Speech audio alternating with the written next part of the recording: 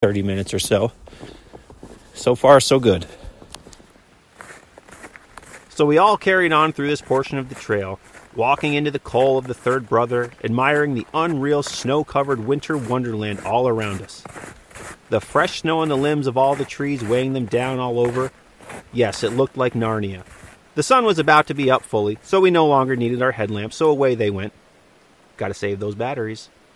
It was evident the three of us weren't going to be at the summit for the sunrise, but we had a great view of it for the past 15 minutes through the trees, so it was still spectacular. We were able to enjoy the show regardless.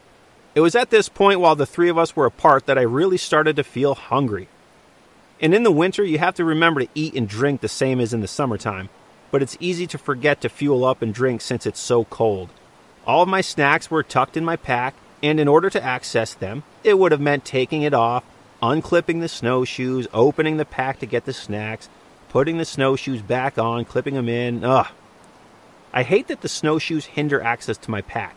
I clip them on under the brain of the backpack, which also makes me wider on the trail when I'm squeezing through narrow sections. So I kept walking up the trail, and at that point I had remembered, oh wait, the goo! The goo! I had a couple of Cliff Bar goos that my wife randomly got from work that I took and threw in my backpack's belt clip pouch at one point, and I'd completely forgotten about them. But then I remembered them. Yes. So I took them out and enjoyed both of them within 5 minutes of each other because I was so hungry and they were just delicious. Which is weird because I'm not a big fan of goos due to the texture. It just kind of weirds me out. And this flavor was also vanilla. The worst. Probably why they were free. But since they were so cold, their texture changed. And there was like caramel. And they hit the spot. Man, I was stoked to have those at that point. Just enough fuel to get me to the top of the mountain without having to take everything off to get to my real snacks. So I continued walking through the winter wonderland, and at this point Kira was further up and Stefan was further back. I yelled to Stefan to see how far back he was, and it sounded like I was in a professional sound booth. With all the snow and the trees surrounding me all around, the sound of my yelling for him just died immediately. Would have been a great place to record a full episode of a podcast, actually. It's like a sound booth. I waited for a minute or two, and then I saw him coming in the distance, so I knew he was behind me, and I carried on. Shortly after, I came to the wooden sign stating Big Slide, 0.3 miles. And I was immediately brought back in my head to the last time I was here, when I was a mere 0.3 miles away from becoming an Adirondack 46er. What a great sign that is. So up I went, and soon I came to a super steep climb that I remember looking at before starting to climb and thinking, I remember this final push being steep, but I don't remember it being this steep. Well, up I went, and down I went, and up I went, and down I went. It was pretty tough to climb up because the snow would give out upon stepping on it, and there wasn't much to grab onto. So I'm trying to climb up this steep little section here. I'm not too far from the summit. I don't quite remember this section here being super steep, but I'm trying to climb up, slide down, try to climb up, slide down. And it's probably about, I don't know, it's probably a good 20 feet.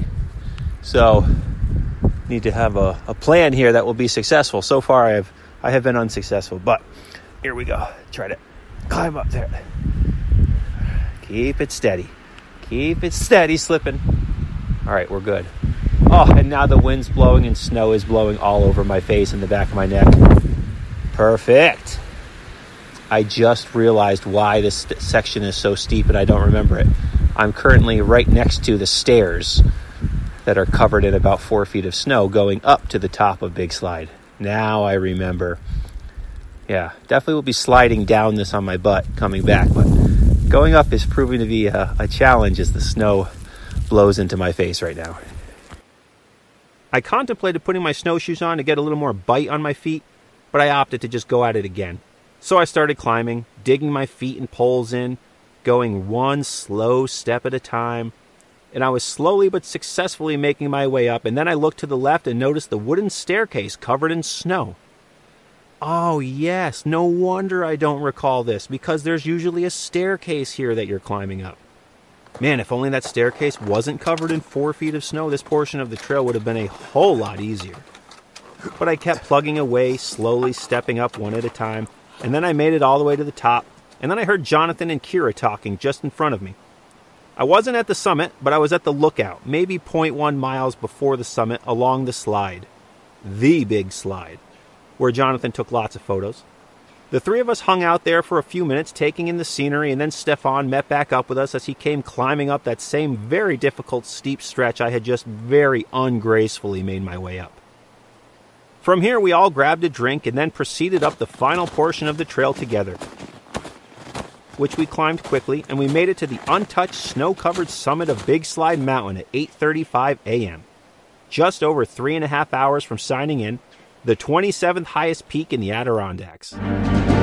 As I have mentioned, this day was flawless, completely perfect. The blue sky with fresh snow on the mountains in front of us, the rising sun's light allowing for the snow to really glisten, and no wind at the summit at all. It was incredible. The summit of Big Slide sees everything from the Great Range, the McIntyre Range, Marcy, Giant, Rocky Peak Ridge, Hurricane Mountain, and so many more, along with all those super expensive camps of Keene and Keene Valley. Amazing. So we all put down our packs and enjoyed some snacks. I had a delicious buffalo chicken breast sandwich on an everything bagel that I decided I'll eat it in the car on the way home instead of up here on the 5-degree summit. Yes, it was 5 degrees at the top, so it was actually warmer right now on the summit than it was when we started at the base of the peak. So instead I inhaled a bag of peanut butter M&Ms and a Snickers bar, along with 3/4 of an Nalgene of Noon water, tropical flavor today. Man, these really hit the spot.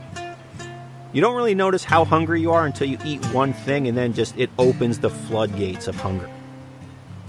We stayed up on the summit for probably around half an hour. Kira had to work today.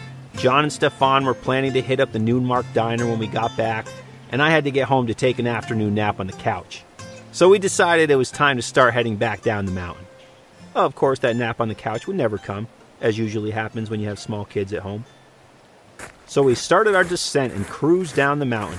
I could tell while we were climbing up that it was going to be a fast one today going down because the trail was perfect for it. We did a good amount of butt sliding down that top section, the steeper section, especially down that really steep portion along the stairs. That was fun. It's always fun when the conditions allow for that sort of thing. Heading down, we passed a few hikers coming up for the day as John and I broke off slightly ahead of Kira and Stefan until we met back up on the top of the second brother. But John and I passed and talked with a man who, in my opinion, seemed like a local hiker who has been hiking these mountains longer than I've been alive. That's just the vibe that I got from him. And I noticed he had spikes on, not snowshoes, and that he had snowshoes attached to the side of his pack. So I asked him about his pack, and he had clips to clip them to the side, because, he said, I hate not being able to access my pack because the snowshoes are in the way, so I bought this one. Which is a conversation Jonathan and I were just having before we met up with him. So that was funny. After that, he said to me, I only wear snowshoes when it's a must. You need to remember, when it comes to the snow and imprints, 1 pound on your foot is equal to 5 pounds on your back. So a pair of snowshoes on the snow will do the same as if you have 10 more pounds in your backpack. I thought that was pretty insightful, so I wanted to share it with all of you. But then we said our goodbyes and we carried on down the trail. John and I stopped to take in the scenery and admire all the camps of Keene Valley that can be seen from the brothers. Some people have views like we had at that moment, except they have them from their front door.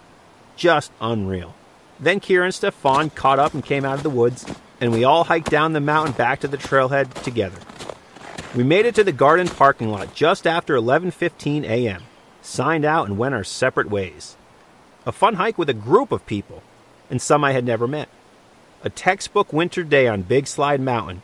It will be hard to beat today's picturesque winter adventure. Well, another successful winter day in the woods here on Big Slide Mountain, the 27th highest high peak in the Adirondacks. Sub-zero temperatures to start the day, frozen thumbs, clear sunny skies on the summit, and a picture-perfect winter sunrise. An awesome day on the trail. Thanks to John, Kira, and Stefan for sharing the adventure with me. And thanks to you all for listening, and be sure to follow the 46 of 46 podcast on Facebook and Instagram. Leave a rating or review wherever you listen, and be sure to stay tuned for new mountains, new stories, and new episodes. Let's mix it up here. Remember to always leave no trace, do the rock walk, and if you carry it in, carry it out. Everything, every time. Banana peels and all. See you on the trails.